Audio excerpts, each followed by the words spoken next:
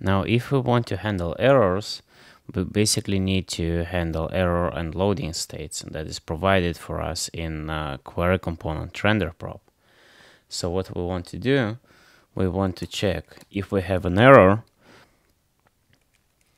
then we can simply console log our error.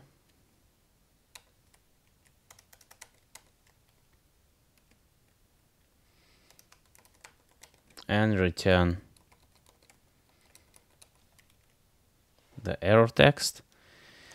If we are in loading state, we can simply return the center spinner, the same that we had on the main screen.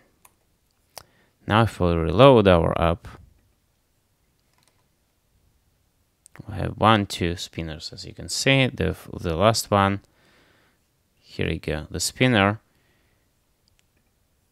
was presented before my query was fetched when it was in loading state.